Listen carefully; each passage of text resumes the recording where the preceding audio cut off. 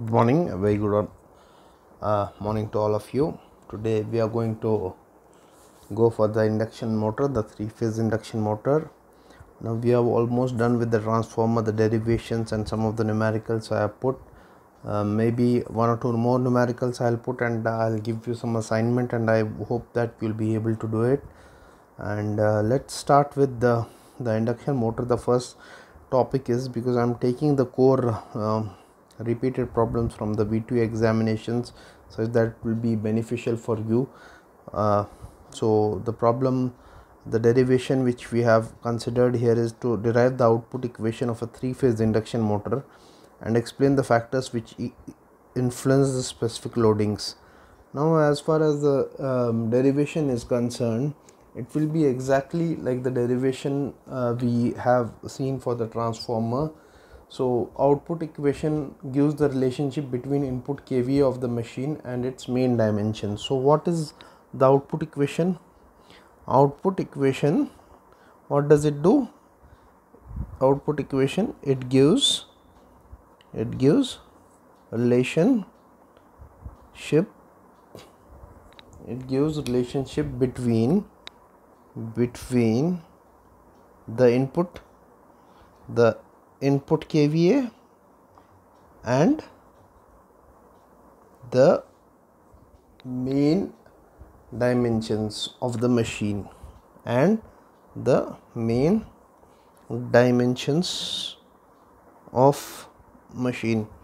So as far as the kVA equation is concerned, your kVA equation, that is represented by Q.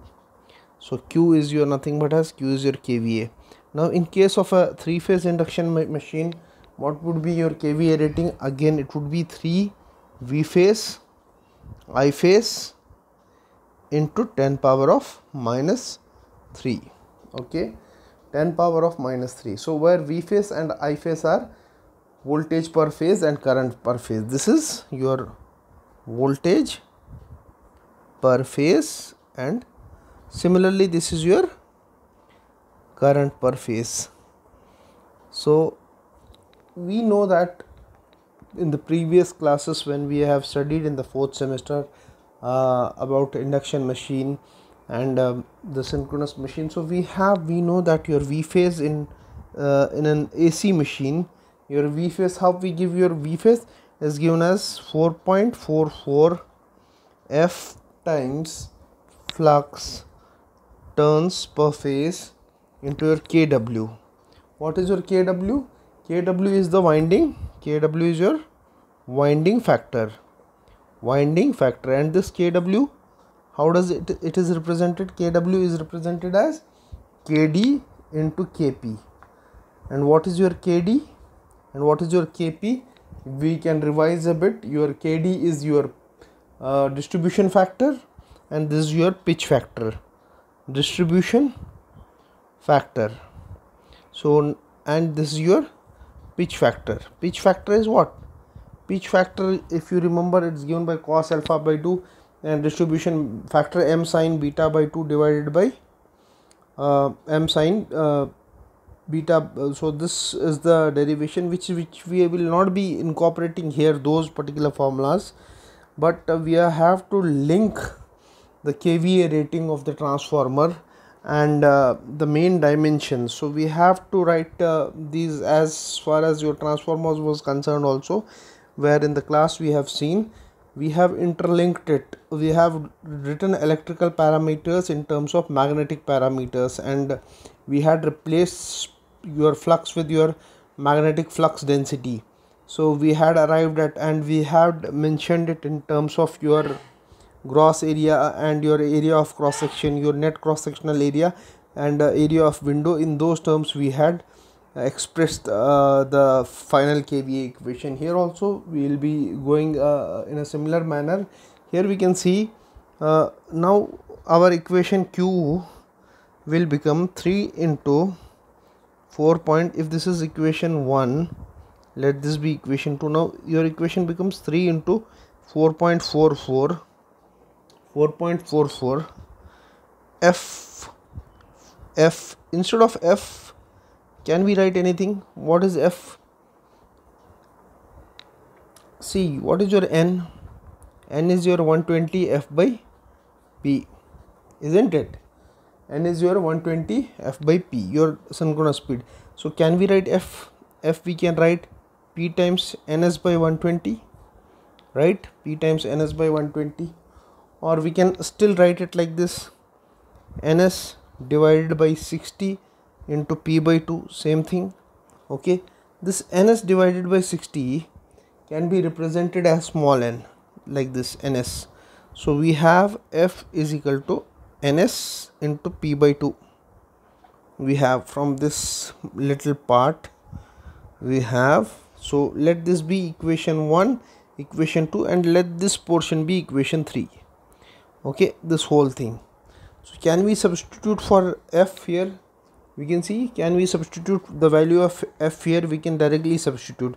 Instead of f writing over here, we can directly write, instead of f we can write ns by p by 2. So we can write like this: ns, okay, into p by 2.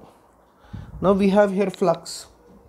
So again we have to see what exactly is my flux linking. So how do I represent this flux in terms of the portions that are mentioned there? So I have certain parameter, that parameter is called as specific electric loading.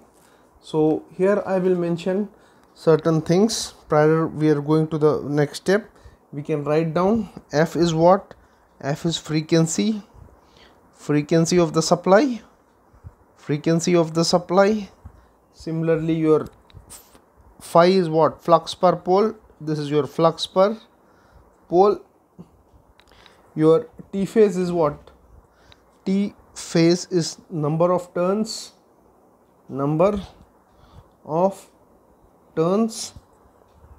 per phase, and your kW is your winding factor. So we can take down this. Now let's come to the flux. How do we establish flux? Now if we in the last chapter also, in that thing also, we saw ki your flux, your magnetic field density, that is your flux by area, B was equal to flux by area, and similarly we have written. So in this case also we have to establish. So let's try to establish this thing. How do we establish? Let's write the specific magnetic loading, that is BAV, is the average flux density over the whole surface area of the air gap. So by now you must have taken down this. I'm going to rub this and this portion. So these equation 3 and equation, so this portion, so we will take into consideration. Now I have to take flux. How do I establish? So let me take specific, that is specific magnetic loading as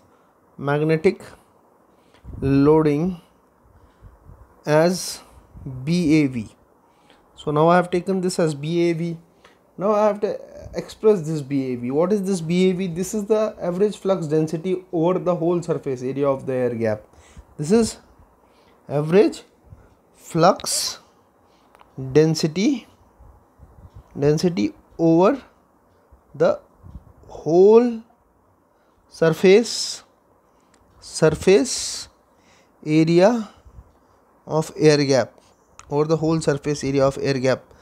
Now let's check this BAV. We can write, see, total flux in the air gap would be dependent, total flux in air gap would be how much? So flux would be flux linking into how many number of poles are there. So we can write total flux in the air gap is P times phi. Okay, and area of flux path in the air gap, again area of flux path in the air gap, just like your cooling of tubes when we calculate the area of each tube. So area of the flux path would be pi times diameter L pi dl. So we got an equation BAV is equal to pi dl. Let this be your, see, this earlier I had written that equation 3. So that, and this is my equation let me write this as equation 4, because that was equation 3, this is equation 4. So I'm arriving at BAV P phi pi dl. Now I can take phi from here. Phi I can write directly. Phi is b pi, you can see pi dl BAV divided by P. So this is one expression that I am arriving. Instead of phi, I can substitute this BAV. I can write BAV into pi dl by P. So here I can substitute this into equation 4. This is my equation 5. Instead of pi, what I can write? I can write into BAV into pi dl by P. So this was for flux. Now I have turns per phase. So this is my turns per phase. So the turns per phase gives me, this was about the specific magnetic loading. Now I have to consider for specific electric loading. So I hope you people have noted down these portion. So this is my specific magnetic loading, and I have represented phi in terms of my specific magnetic loading and the main dimensions, that is the poles associated and the length of the air gap and the diameter for the air gap. Everything has got into the mensuration, the mathematical configuration of the machine, the main dimensions of the machine. So I'll be rubbing this and we'll be moving to see how the specific electrical loading affects the machine. And instead of T phase, see, this is your main equation 1 of 3, and then I have substituted this 4.44. Instead of F, I have written NS by P by 2 here. That F, how it came, we have derived in the equation 3. You have already taken, that's why I have written this as equation 4. Then it was about phi. So instead of phi, I have arrived at BAV into phi dl by P, which can be seen by equation 5.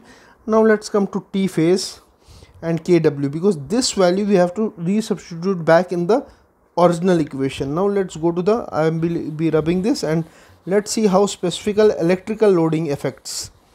So let's see how specific electrical loading of the machine. So how specific electrical loading of the machine affects. So for specific electrical loading, what you have, see, the specific electrical loading is defined as the RMS ampere conductors per meter of armature periphery at the air gap surface. So let's give it, last time we had given it as BAV, let's give it as AC. So AC, what is it? It is the specific electrical loading. AC will define it. The specific electric loading AC, the specific electrical loading AC is defined as the RMS ampere conductors per meter of the armature periphery at the air gap of the surface. So what it means? It means AC, how we can define. So specific electrical loading AC is defined as the RMS ampere per conductors per meter. So ampere per conductor. Now it's a 3-phase machine. So for 3 phase, for each phase there would be current in a phase would be I phase. For 1 phase, for 3 phase it would be 3 times, and the number of conductors would be Z. So we have a relationship between T phase and Z. So T phase and Z, we have a definite relationship. Your T phase is, see, number of turns. So as 2 turns from 1 conductor. So you require, this is your one T phase, this is your another T phase. So in total, this is T phase, T phase. In total, as two turns, see, one turn from here to here, another turn from here to here. This is your total Z phase. So Z phase would be your T phase here to here, then here to here. So this is twice T phase.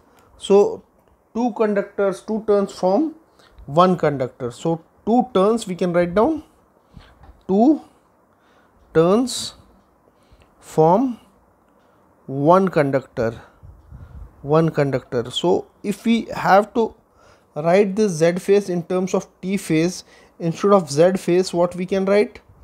Into 2 times T phase. So this was about the numerator part. What about the denominator part? The RMS ampere turns. So I'll be rubbing this. So the RMS, the specific is AC is defined RMS ampere conductors per meter that we have of the armature periphery at the air gap of the surface. Now air gap of the surface, again what would be the air gap of the surface? So here the surface would be given as armature periphery. The main dimensions armature periphery, that is your 2 pi r, or you can write as pi d. Your circumference is written by 2 pi r, isn't it? Or you can write it as pi d, because your d is what? 2r. So hence it becomes 2 pi r. So we can directly write pi d. So this is about AC. So we have seen. Now we can express this T phase in terms of these values. Now if we are going to express this T phase in terms of these values, we are going to have another equation. But kVA, we can have another equation. Now let this be equation 6, and we have to substitute equation 6 back in equation 4. So this is my equation 4, V phase. Then this equation 4 would be back substituted in equation 1, and we will arrive at the output equation of an induction machine. So now let's see. Now here we have these things. So I have got AC is equal to, so let me rub this portion and let me keep this portion here. So how can I write? Now I can do one thing. So 3 I have written, okay, well 3 is, this is for the Q. For V phase I have written, V phase is here 4.44. For F I have written, for phi I have written. Now I have to write for T phase. Now T phase I can write, would be phi d into AC. So T phase, I'll take this equation here, 3 into I phase into 2 into T phase. This is the equation, and pi d is equal to AC. So I can write this AC into pi d. I am cross multiplying, and I'll cross multiply this 3 into 2 into I phase. You can see 3 into 2 into I phase, and here it will remain T phase. So I can write, instead of T phase, I can write AC into pi d into 3 into 2 into I phase. So I can write, now I can write the equation directly here. I can substitute this value here. I have got the value of T phase. What is the value of T phase? Let this be my equation 7. I am back substituting it in my equation 4, which I am back substituting equation 4 in equation 1. So this is 3 into 4.44 NSP by 2 into BAV into pi dl by P, now into T phase. Now into T phase, what I have to write? For T phase, I will write AC into pi d divided by 6. I can write, okay, I'll write 3 into 2 into I phase. So I am here. So now I have to substitute this value in the equation 1. So equation 1, 3 came, okay. Instead of V phase 4.44 F value, we have 5 value, and T phase value we have substituted. Now we are left with the value of KW here.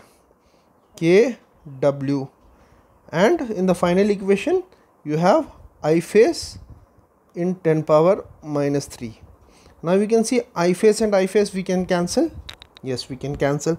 Now Q would be equal to 3 into 4.44 into NS P by 2 into BAV into pi dl P into AC into pi d divided by how much? 6 we can write. Yeah, we can write 6 I phase into kW in 10 power minus 3. So what are the common terms we can take into consideration, and what are the other terms we can remove, that we have to take into account. So here we have this as so here we have one more value is that this 4.44 into 3 divided by 2. So this we can do 2 ones are, this becomes 2.22, and this becomes 6.66 divided by 6, this becomes 1.11. so this is 6.663 into 2.22, this will become 6.66. this 6.66 here is divided by 6, so 6.66 divided by 6 becomes 1.11. so you will have the value as 1.11. okay, and then you have to see other values you have to keep into considerations. You can write, see, here you have pi d, again you have pi d, so you can write pi square d square. So you have this pi square d square, you can write here pi square into 1.11. pi square will take the numerical values separate, so I have taken this. And then you have your kW, this is your kW, then you have your BAV, then you have your value of AC in 10 power minus 3. This value we will take out, and see, d square pi dl was pi square, here pi dl, here pi d, so this was pi square I have taken here, so d square will come out. So this is your d square, and you are left with L there, and NS, you are left with L and NS. Is any other term that you want which we have not taken into account?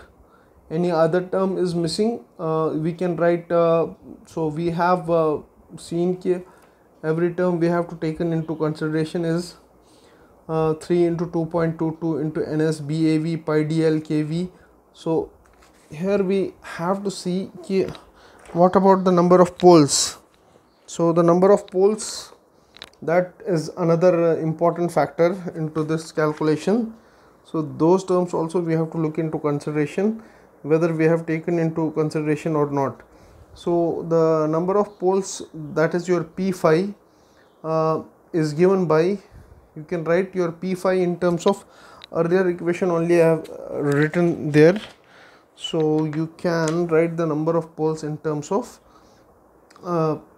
so you have 1.11 BAV, you have your pi dl, you have d square L and d square L NS, d square L NS. So you arrive at this particular equation.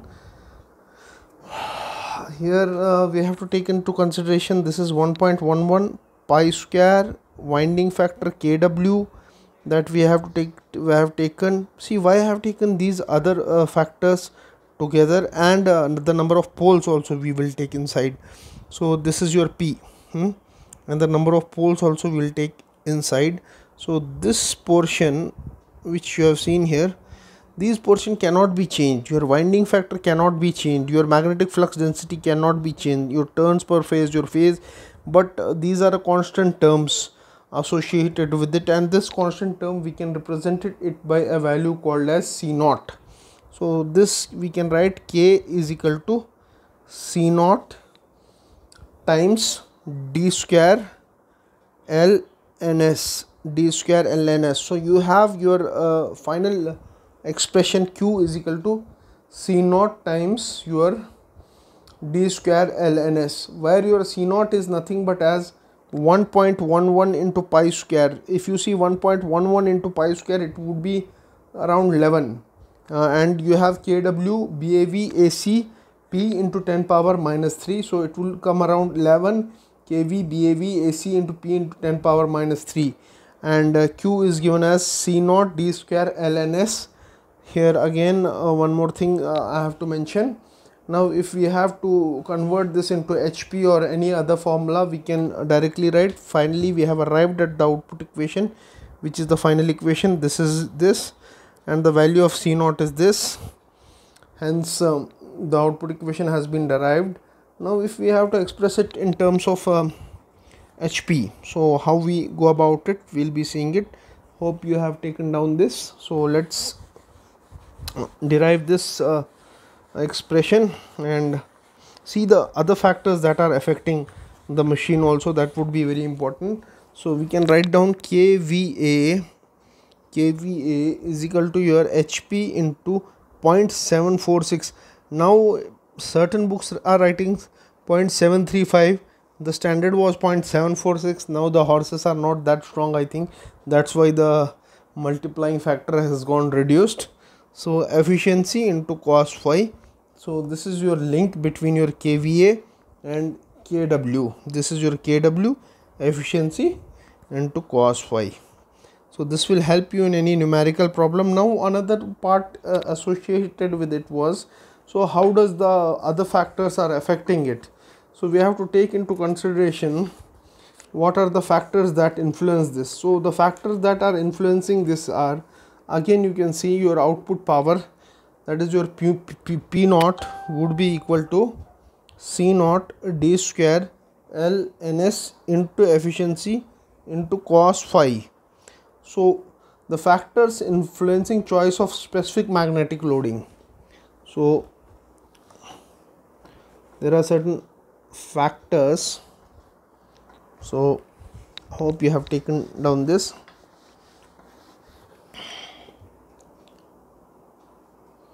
Factors influencing.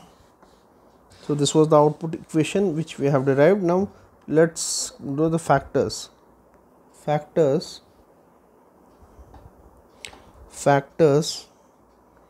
influencing the choice of specific magnetic loading. So these factors will be seeing BAV. Let's see, the factors would be, the number one factor would be power factor. So the power factor is as usual important. So how does it affect? If a large value of specific magnetic, for example let's suppose BAV is large, what we can induce from this? We can interrupt the MMF required to force the flux to the air gap increases. So if BAV is large, MMF increases. MMF required to force what? MMF required to force flux increases, because we know our MMF is what? Your MMF is nothing but as your magnetic voltage. So your voltage is equal to I into R, flux into your reluctance. So if your, see again, your BAV is what? Flux by area. And if your BAV is large, so that means BAV is large, flux by area has to decrease, then only your flux will be, this BAV will become large. Hence MMF increase, if BAV is large, your MMF required to force flux through increases. So what? A flux through air gap, air gap increases. So this denomination would mean increases. So which increases the magnetizing current. So this increases the magnetizing current. So this is increasing the magnetizing current. So once the magnetizing current is increasing, so what we can inference? We can say that the number of field turns has to be increases. So the number of field turns need to be increased. So if the number of field turn need to be increased, what happens? So it will increase the inductive reactance. So it will increase the inductive reactance, that is your XL will increase. So once your XL increases, this leads to reduced power factor. So this leads to reduced power factor. This leads to reduced power factor and hence reduced output. Now one question would be there, sir, how it is? Like, if you also look at the power triangle also, from there also you can get, say, your if you write it terms of, this is your Z, this is your XL, this is your R. So from here also, if you write this, cos phi is equal to how much? Cos phi is equal to base by hypotenuse, XL by Z. Now this leads to reduced power. So this is magnetic, the number of field turns needs to be increased. Now see here, if cos phi, if XL increases, okay, so what happens to this Z? So the value of phi will increase, and cos phi, if it is increasing, so cos inverse of XL, this is increasing by Z. Ultimately what happens to the power factor? Power factor reduces, because the power factor cos phi range is between 0 to 1, and cos phi is equal to 1 at phi is equal to 0. So greater the value of phi, what happens? Your power factor reduces. Less the value of phi, your power factor increases. So this we can reduce. If we are increasing the magnetic flux density, what happens? So your power factor increases because your reactance increases. So now one more thing is that what happens to the specific magnetic loading? Let's see the iron losses. What happens to the iron losses? If you have higher value of your magnetic flux, specific magnetic loading, it leads to higher iron losses. This will result in reduced efficiency and higher temperature rise. For high speed induction motor, in order to reduce iron losses, BAV should be low. So what happens is, again, so your iron losses is dependent upon what? Is dependent upon the core. So if you increase BAV, your iron losses increase. Now if your iron losses are increasing, your copper losses are dependent upon the current, and your iron losses are dependent upon the voltage. So voltage is indirectly proportional, is an magnetic MMF. MMF is nothing but as your voltage. Now if you are increasing your BAV, definitely what will happen? Your voltage increases, your iron losses increases. So if your iron losses increases, what happens is now that your efficiency decreases, because your efficiency is what? Output by input. So your input is what? Output plus losses, because this is your input can be written as output plus losses. If these losses are increasing, definitely output by input. So this your efficiency decreases. Once your efficiency decreases, so it is not good for a working machine with a higher specific magnetic loading. Now another factor which we have to take into consideration is the overload capacity of the machine. So the third factor which would be important would be the overload capacity. This would be the overload capacity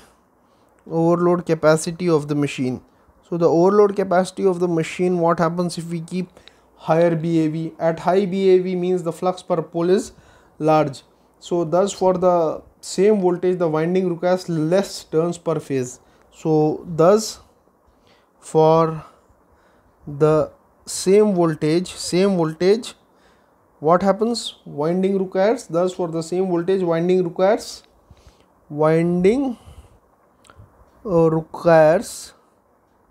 less turns per phase. So winding requires less turns per phase.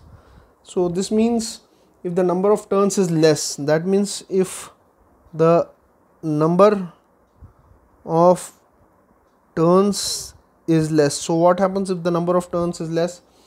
So if the number of turns is less, leakage reactance becomes small. If leakage reactance becomes small. Leakage reactance becomes small. So if the leakage reactance becomes small, the maximum output which the machine is capable of giving is large. That is, the machine has large overload capacity. So that would mean the machine has large overload capacity. Now let's see to the other factors which are important, like for example, for 50 hertz machine or an induction motor, your BAV should be anywhere between 0.3 to 0.6 Weber per meter square. Now let's go for the factors influencing the choice of electric loading. So what are the factors that influence the choice of electrical loading?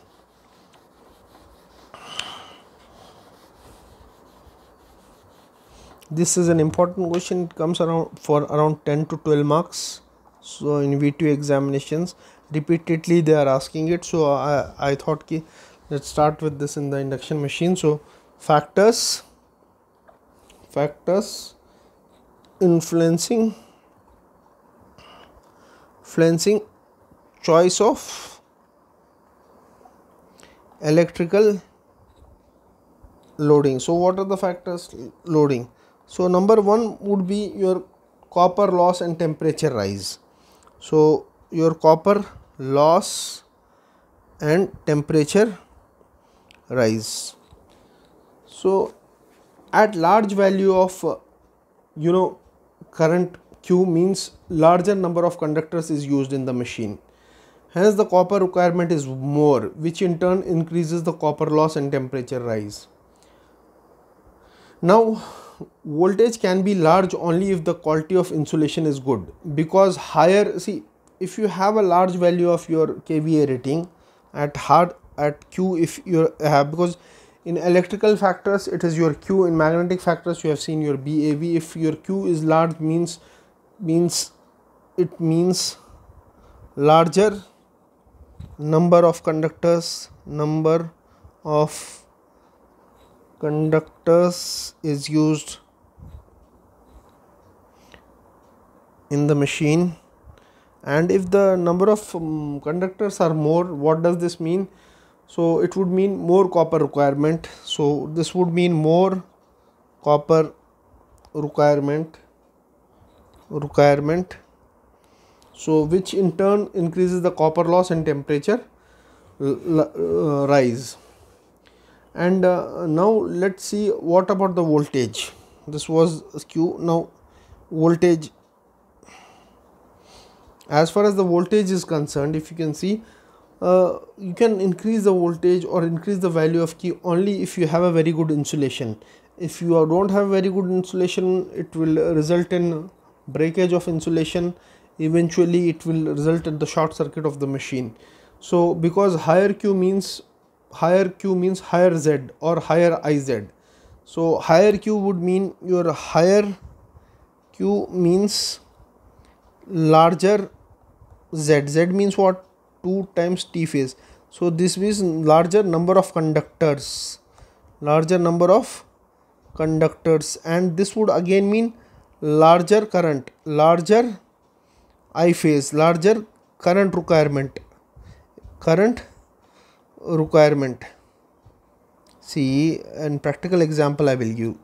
If you have a small blower in your home now and you have a small inverter, what you do is, if you work that blower in the sense means you are using it for your hair dryer, for example, let's suppose you have two modes, 300 watts and 500 watts. Suddenly power goes. For 300 watts it is working fine, but when you switch the blower to 500 watts, your inverter will shut down. So the thing is that blower voltage, it is taking same 240, but when you are switching it from that first mode to the higher mode, what happens is the range of current increases and the inverter which you have designed cannot hold that current. So similarly, if you are switching the machine for a higher value, maybe the voltage is remaining same, but the current it will take more. So hence and insulation requirement for an higher current instrument is again high, hence space for conductors, hence less space for conductors, which hence, so again we can see that if we are using it for an high current equipment, you need high number of conductors and your space requirement is more, space requirement is more, requirement is more. And what about the overload capacity? Again, the overload capacity, what it does is, see, if your Q is high, Z is high, number of turns becomes more and increases the inductive reactance. See, in the earlier case we have seen what happens is, if the number of turns is less, leakage reactance becomes small. Now if the number of turns increases, so leakage inductive reactance increases. High XL, what it will do, high XL reduces the overload capacity of the machine. So your Q is equal to your 5000 to 45,000 ampere conductor per meter. So here we can write down overload capacitance. If your Q is high, your Z is high, and your number of turns increase, then what happens, your XL increases. Once your XL increases, what happens, high XL reduces the overload capacity of the machine. Hope you have understood how it is related, how the output equation, what we designed. First we have written the normal formula for the output equation, the KVA we have expressed it in terms of 3 V phase I phase in 10 power minus 3.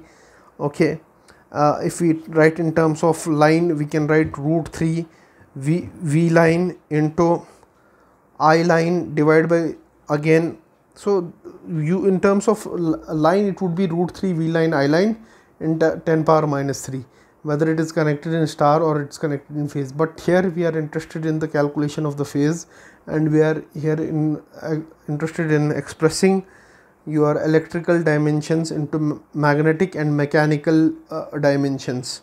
So what we have written is, initially we have started with the equation. We have written Q is equal to 3 into V phase into I phase in 10 power minus 3. Then the equation for V phase, which we have previously studied in the previous courses in 4th semester in the AC machinery, we have seen V phase is 4.44 F times your frequency number of turns into T phase is number of turns per phase into your again 10 power minus 3 is that part, but V phase is only 4.44 into your F into your phi into your T phase into your kW.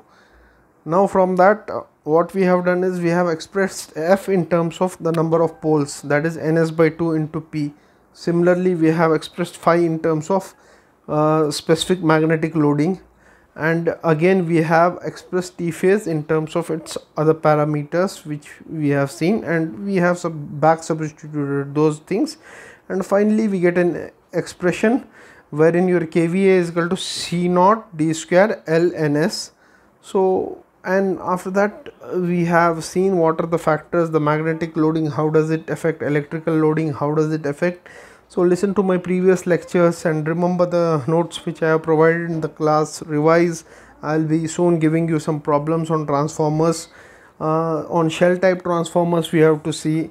For the main dimension calculation I'll be putting 1 or 2 problems, and I'm expecting you people to solve, because I have to give some marks for your assignment. And I hope more number of people will be joining on Google class, because it's very important. Till now I am finding only 79 people have joined. So hope you are studying and at the same time keeping yourself calm and not becoming restless. And it's just a matter of month I calculated, and maybe mid-May it would be over. Thank you very much, and stay connected, stay safe, stay at home, take care.